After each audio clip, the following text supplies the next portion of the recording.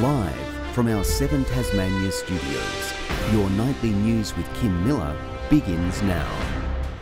Good evening and welcome to our bulletin. First tonight, a Tasmanian pilot killed in a horror helicopter crash near Labrina is being remembered as a hero. Witnesses have described the moment the chopper plunged to the ground.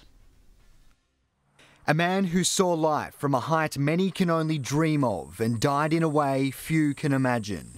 It's a tragic loss and TFS's heart goes out to the man's family and friends. His colleagues in the TFS Air Operations Unit remembering him as an outstanding pilot and a great mate. A friend shared, God took a hero.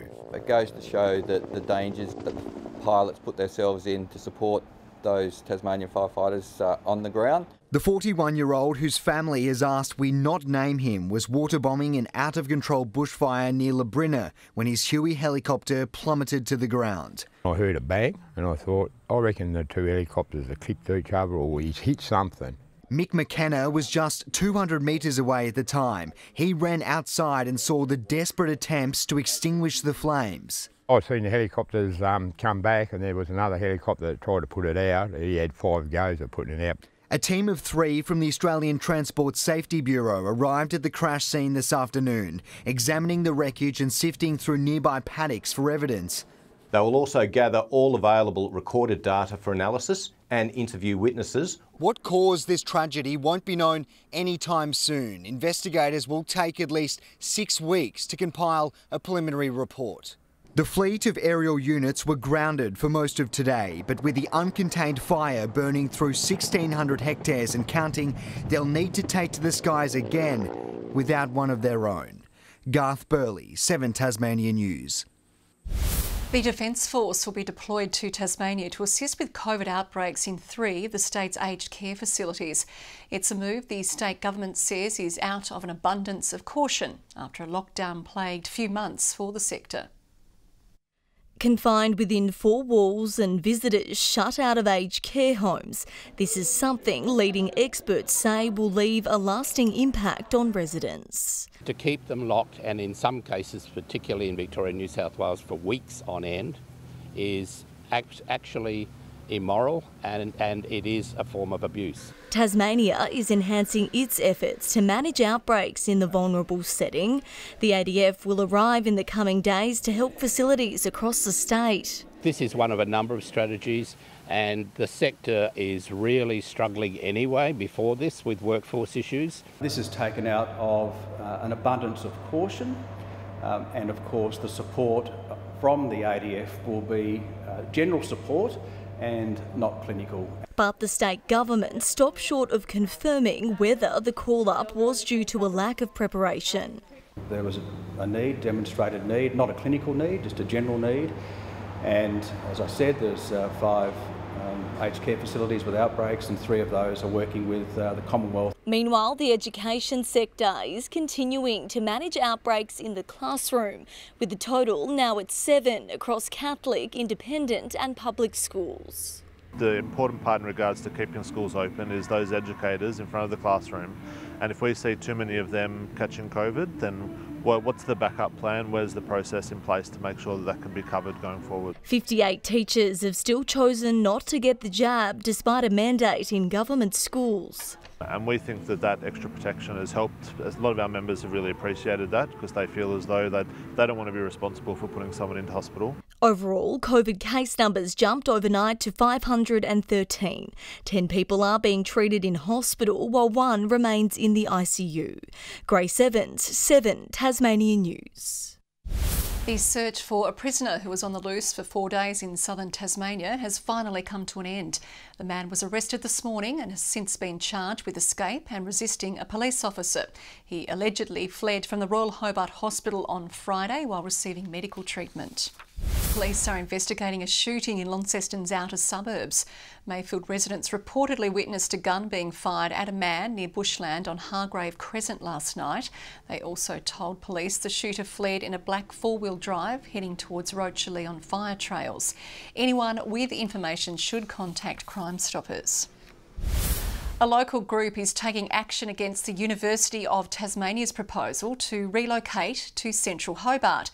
Save UTAS campus starting a petition today, saying the institution is prioritising property over education.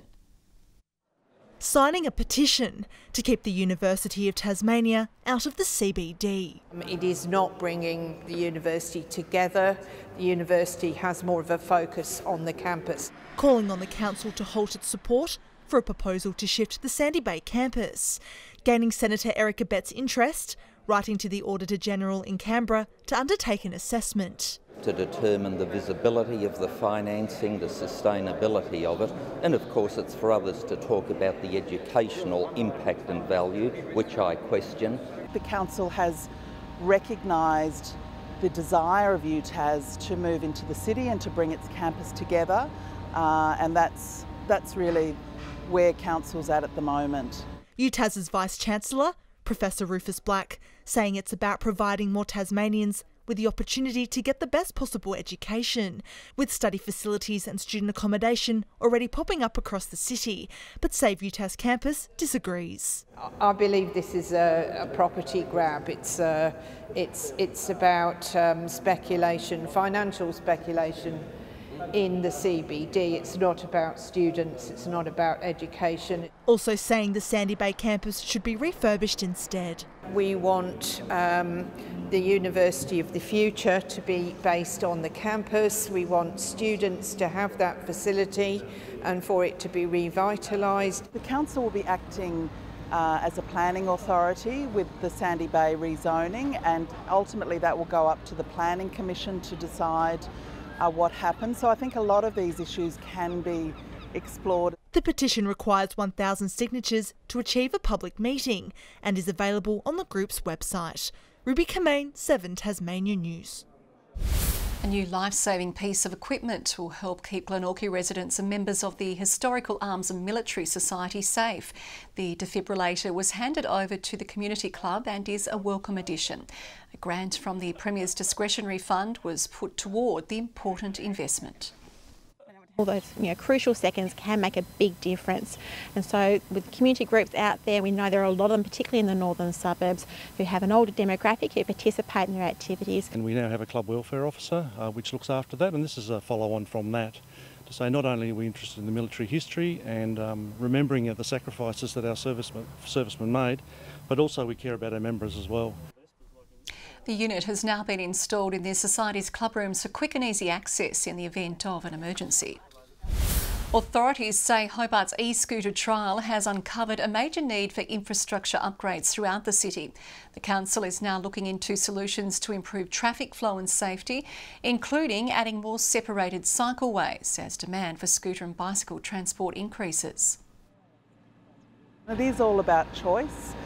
People are voting with their feet. They're keen to use these two-wheeled vehicles. But we do need to make more space for them on our roads. Well, we'd like to see a really integrated safety campaign, and we've talked to the two operators about this, and hopefully we can use all our resources to essentially help make these streets safer. Council also says 1.7 kilometres of cycleway in Hobart was approved last year as a first step. Car lovers can swap the street circuit for Simmons planes at the upcoming Motorama. Enthusiasts can jump in the passenger seat of a historic car and cruise the Simmons Plains racetrack before the classics go on display in Longford. Motorsport legend Barry Oliver remembers watching Grand Prix drivers scream through the town's main street during the 50s and 60s. The cars came round the corner at probably 90k or 100 kilometres an hour. So all that separated me from them was a fence, a wire fence. If my father had known that, he would have had a fit. Around 30 cars are available for laps around Simmons Plains on Saturday, March 12, before the glory days of the Flying Mile come to life in Longford the following day, March 13. Early footage of the Tasmanian tiger has been given a splash of colour. Smithton's Mark Dabner has spent months modifying film from 1935 of Benjamin, the last tiger kept in captivity at Beaumaris Zoo. The painstaking process involved colouring each of the film's 500 frames and removing scratches and blemishes. Some of the original black and white parts of the film were retained. The release follows work by a French archivist last year who colorised footage of the Tasmanian tiger lying in the sun in 1933. Big rigs are roaring in support of the state's truckies. Machines from a monster private collection are firing up for this year's truck run, helping drive a health program for those behind the wheel. Dick Beckett is the king of heavy haulage, a dairy farmer's son who dreamt of the open road. There's no way in the world I was going to go and milk cows. I wanted to drive bulldozers and trucks. And guess what? I still do. He not only drives them, he collects them, from local legends to rare imports from the United States. But they're all Mack trucks, the result of supreme loyalty from when times were tough. Times you couldn't pay your bill, and they supported you. And of course, when you get on top of all those sorts of things, you don't forget it. He now supports another cause, the annual truck run, which sees rigs like these travel from Launceston to Longford. This year, it's raising money for the Royal Flying Doctor Service and its new Truckie Checkups program, offering free physical and mental health checks for those behind the wheel. And now we're looking to, give back and support new initiatives through the money that's been raised. Dick also has a title to defend. His 1959 B75 Mack won the truck run's Best in Show last year. Imported from America, it's possibly the only one of its kind in Australia. We're trying to maintain local history here now. A lot of people probably look down on the transport industry and they don't realise that everything that we wear or we eat's all been on a truck. The proud industry puts on its best for the event on March 13. Tom Johnson, 7 Tasmania News. The humble potato has helped a Tasmanian distillery receive recognition on the world stage. Hellfire Bluff has been awarded Australia's best varietal vodka at this year's World Vodka Awards in London. Its potato vodka is made using Tasmanian pink eyes or Nicholas, with around 15 kilos used in each bottle. Hellfire Bluff Distillery is also renowned for its award-winning gins and non-alcoholic spirits. The Hobart Hurricanes have locked in all-rounder Tim David for another 2 seasons after he landed the biggest price tag of any Aussie in the IPL. David went to the Mumbai Indians for a staggering $1.5 million yesterday. The Hurricanes are keen to hang on to David as they build a core of veteran players alongside Ben McDermott, Darcy Short and Matthew Wade, who have also re-signed. There's talk of David also playing in the Tigers' one-day squad. Meanwhile, former Australian captain Tim Payne has returned to the Tasmanian setup, but in a coaching role. Interim coach Ali De Winter says the 37-year-old has been great with the young players and is with the squad most days. He added Payne is not doing any batting or wicket-keeping, and there's no clarity over if or when he'll return as a player. And Tasmania's budding soccer players will have their time to shine with 2 youth football leagues launching this month. The development leagues for under-15 girls and under-17 boys are set for short 7-round competitions. They're aiming to boost opportunities for talented locals. Recognising that there's a lack of competition opportunities for our best young female and male players across the state, so there's limited opportunity for them to play with and against the best players on a regular basis. Given that we don't play enough games in the state, this is going to increase that the game time across the state, which is big. But then on the other side to that as well, we get to bring the best in those age groups against one another. The boys' competition kicks off this Sunday while the girls begin the following weekend, and they'll play finals in June. And that's it for Sport Tonight, Kim. Okay. Good evening, everyone. 29 degrees in Launceston today, Burnie 24, 23 in Devonport and Hobart 21. Across the state, Flinders Island and Bushy Park 26, 24 in Grove, King Island, Low Head and Lyowini all 23 and 21 in Friendly Beaches. Scattered cloud can be seen about the north, east and through Bass Strait today, with mostly clear skies elsewhere. Further out, middle level cloud extends from Western Australia to the south of the Bight, associated with an upper level trough, while convective cloud is scattered across inland, northern and eastern Australia. Tomorrow's chart shows a cold front to the west of Tasmania. The trough continues over the mainland while a high lies to the south of Western Australia. Northeast to southeasterly winds tomorrow 5 to 15 knots, tending north to northeasterly 10 to 20 knots during the day and reaching 30 knots about the west late. And there is a strong wind warning current for the southwest coast and central west coast, and a road weather alert is in place for slippery roads for parts of the north, west and east of the state. 25 in Hobart and Bothwell tomorrow, late showers, and 27 in Geeveston. Developing showers and 23 in Launceston, Devonport 21, Cressy reaching 22. 20 degrees in Burnie tomorrow, developing showers and 23 in Strawn, Curry 21, and 22 and showers in St Helens and Swansea and Orford both 23. And the UV tomorrow is reaching very high across the state with sunset at 8:17 p.m. On Thursday, showers about the northeast, west and far south. Showers about the west, south and central areas on Friday, mostly clearing by evening. And on Saturday, fine and partly cloudy with southwesterly winds.